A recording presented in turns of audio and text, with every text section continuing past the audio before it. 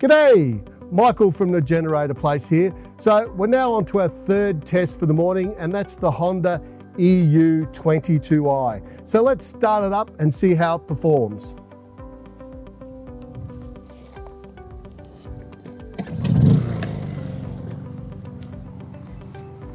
Okay, so the unit's up and running on eco-throttle, similar to the Rato and the Yamaha. Just running the three appliances, the angle fridge, the bar fridge, and the air conditioner on fan.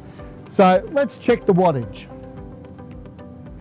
About 150, just under 160 watts. What about the decibels?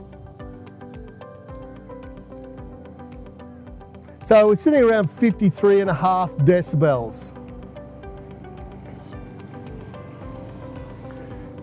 Now, similar to what we were doing before, we're going to put the unit under a half load and we'll throw the air conditioner on. So let's do that.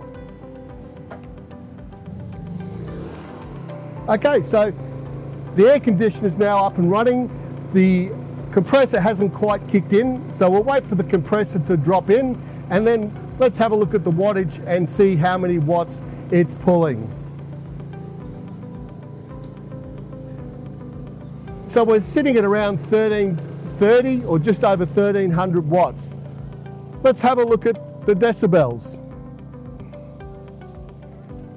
So we're sitting around that 59 decibels.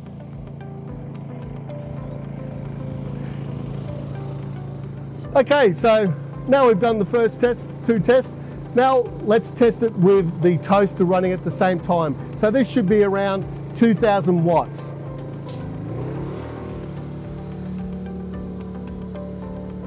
So, well, there you go. It was 2,300 watts and the Honda kicked out. It wasn't able to hold the air conditioner and the toaster at the same time, unlike the Rato. So I didn't get to see the decibels, but I'm sure the decibels would have been on the meter before it cut out. So there you go. That's how the Honda EU22 performed.